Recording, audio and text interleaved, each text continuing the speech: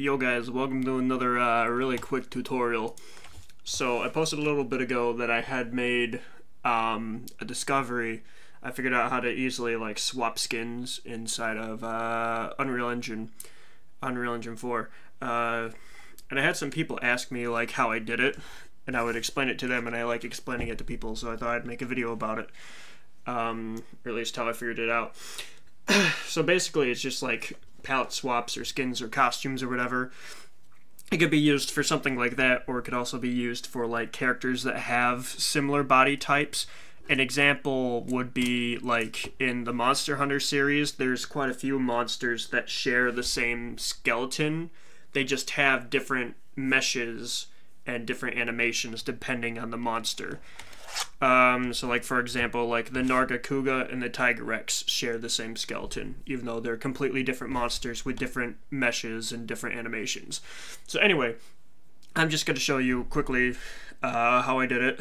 So I'm using 3ds Max because that's how I know how to do it. I'm assuming you can do it in Maya, Blender, or whatever. But yeah, this is what I know how to do it. So this tutorial is assuming that you have a couple things already. One, you need to have your character. Hopefully you have a character. Two, you need to have their skeleton. So I made a cat rig because I like how it has layers. It's pretty nice. So yeah, you don't need it to have them animated, but like I do. Oh, it's slow because I was working on stuff. So yeah, my skeleton is animated. I don't have all the animations, but it's animated to as much as I need right now. And 3, you need the alternate skin. So I'm going to be adding this Liz skin to the to Unreal. Its textures aren't final, so you know. I also like the one that I showed was this. Oh no, I'm gonna do the Voodoo skin, I guess. No, I could do the Liz skin. I just gotta make a clone of it. Yeah. So yeah, I showed off this Voodoo Vint skin a while ago. But yeah, anyway. So to get started, I don't need this. So when you make a skin, basically I had the issue before where I'm like, oh man, I'm gonna have to like re-rig everything. I'm gonna have to make a new skeleton, have to make a new animations for everything, and I'm like, nah, you don't have to do that. You don't have to do anything. It's super freaking simple. So once you have like your alternate skin all modeled and everything, and you don't need it textured, but I'm pretty sure you'd want it textured. Basically you take your defaults, like this is Rad's default model, so it's all animated, all skinned and everything. So you see I have the skin modifier here and all the envelopes and everything's all, I can't click on any of these, but yeah, it's painted, everything's good. So what you can do is you can just copy this skin modifier and then go to your new skin that doesn't have or your new costume. I'm gonna say costume just so I don't get it messed up. And you can just paste your skin modifier to it, and you see like some things kind of screwed up here, like the gem on his head. His eyebrows are a little messed up.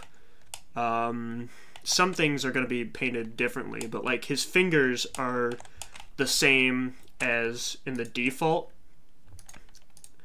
and so are his legs here. So they're going to have the same exact weights painted on them. I don't even know. Let's see. Oh, I'm like, please don't crash on me. So like if I go to these envelopes here and the fingers, see they still have like the exact same weights as the default Rad model did. But you can see like here, this new geometry, like this is on floor L. I think I meant to say foot, not floor. But anyway, like even the sword over here had some weird stuff going on. But yeah, like not all of it is going to be exact. Like the eyebrows have sort of this kind of thing. So you are going to need to go back and like make sure that the new meshes that you added to your character have the correct skin weight, so that stuff isn't like weird. But yeah, if I like go into this this cat rig here and I go to the animation and I turn on the run, like see, he'll run. It doesn't look very pretty because obviously the skin weights are all messed up, but he'll run. So with using TV Magic, I'm gonna delete this real quick and open up the one that is fully rigged. So this one is like completely rigged. This one's finished. So like as you can see, everything is like working fine for the most part. I think just his skirt there is a little messed up, but his swords and his wings are fine. The crown is fine, or tiara is fine. So like you can run it and he'll look great. So now let's just jump into Unreal real quick, just so that you guys know what we're dealing with. So say you have your default, what is this? Oh, they changed the icon. So say you have like your default character, and if you don't know how to do that, say you can go to like, I don't want sculpts, I need to reorganize. So say I have this rad A pose. This rad A pose is like the most important thing that you do when you import your character for the first time. So it's when you want the mesh and all the bones. You don't want these things because those are just like little helpers or whatever for the feet. But you want the mesh and all the bones, and that's what this rad A pose is, and that's these three things here. So it's going to give me his A pose mesh, his skeletal mesh, a physics asset because I told it to, and then the skeleton.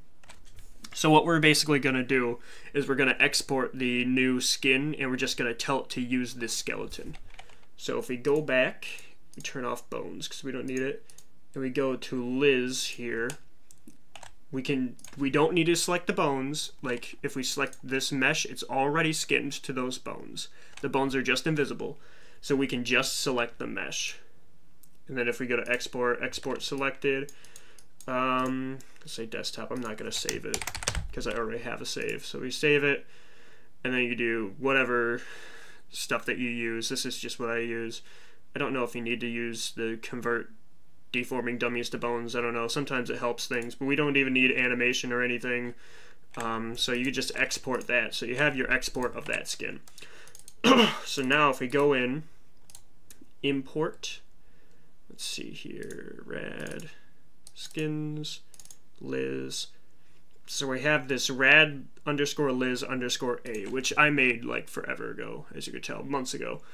So if I open this, it's going to ask me, it's not, I need to select the skeletal mesh, and then under skeleton, I'm going to find that rad underscore A pose underscore skeleton. So this is the skeleton that I got from that default rad import that I did forever ago. You don't need to check other things. Sometimes you might need to. You don't need animation. If things come in a little wonky, you can like play around with stuff until it works, but this is what I'm using. Oh, okay. I was hoping this wouldn't happen. I don't know what's going on. Oh crap, what is this? Why did it just... I have no idea what it's doing. Hold on. I really don't know what just happened. Actually, let me try exporting this again, just to make sure. Exports. Skins. Oh, it's here. Okay, I see. Never mind. I did the wrong one. That's just it. So it's not here. It's under like exports and then skins. Okay. So these are where my skin exports are. So I gotta move some stuff. Oh, okay. So this looks a lot better. So do rad underscore a pose underscore skeleton. Skeletal mesh, import mesh. Yeah, you don't need the animation. I don't need materials or textures. So you import this. Why? Okay. Highlight. Okay. I don't know. It looks like it worked. I think it's just like whining about some stuff. So if I do like the body, yeah. So I have the textures. Don't worry. The sword. Oh, that's not the sword. And then this is his eyes. He shares eyes. I probably won't save this. So we have this. This is the skeletal mesh. So this has the skin modifier on it. We didn't import another skeleton or anything. And if we go to skeleton, You see how it brings up the default rad because that's the one it's using. Okay, so I didn't want to do that. So this is great. So now if we go to our character blueprint here, the third person character blueprint, so this is like the default one. So if I hit like play in a new editor, okay, I broke something. I don't know what I broke. Did I break something in the animation blueprint? Probably. I probably did. I don't know. Animations. Animation blueprint. What's broken? Idle. I broke something. Probably. Anyway, let's go. Yeah, this is weird. Everything just broke. Like, these are supposed to be animations, and they're not working. So actually, let me get out of this. Let me see if I can salvage this. Ooh, look at that. Ooh, cool background, am I right? Like Chris. Monster Hunter, am I right? That's another example. The Lagai Chris in the Agnactor share a skeleton. Bet you didn't know that. Okay, so now everything's fixed. Because I didn't save anything. So if I go to the third person blueprint, okay, all this is deleted and I can play here. So yeah. So if we want to change skeletons, I'm just going to use H as our trigger to change our mesh. So now there is a node that's like, it's either set mesh, set skeletal mesh. Let's see if that one's it. I don't exactly remember. I deleted it. So we can set it to Liz, rad Liz. How about that? So now when we're in engine and I hit H, it's going to change my skeleton. Or not my skeleton. It's going to change my costume. So yeah. And then if I do like a, let's do a flip-flop here. So flip-flop, copy this. I don't need this mesh. And then B, and then I go back to rad A pose, which is the default skeletal mesh. So now if I go and play here, I'll make a big screen. So now I can run around as normal rad, perfectly fine. And then I hit H, and I go into the Liz costume. You see, using the same animations.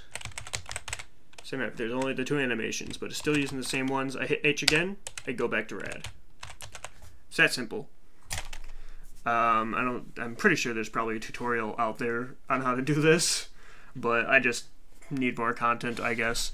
But yeah, you can like program it to like where you could have like a skin menu when you pause or something like that. I don't know. It's just I was having issues with this and people asked about it, so yeah, I did a tutorial. Woo! So yeah, you can add more skins too. I'll just do that real quick while I have the time. So if I did another flip-flop for like B, A, I have other skins, but I'm not gonna show you guys besides the ones that I have. So now if I go and hit play, hit H, it's gonna like randomly pick one. Yeah, so there's the voodoo one. I see he's all rigged too. He's got like something with his leg, like it'll, yeah. His leg will like go up behind his head or something like that. I don't know, it's weird. So yeah, that's how you change skins in Unreal.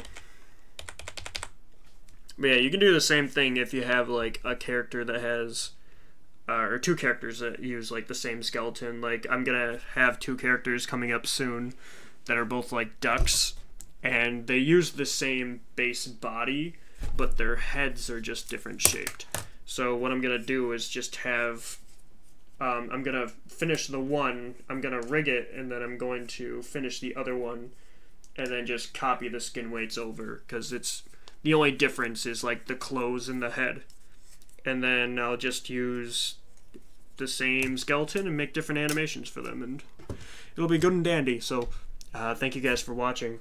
I was hoping that my slushie would thaw by the time I did this, but it hasn't. It's still frozen. It sucks. So See ya.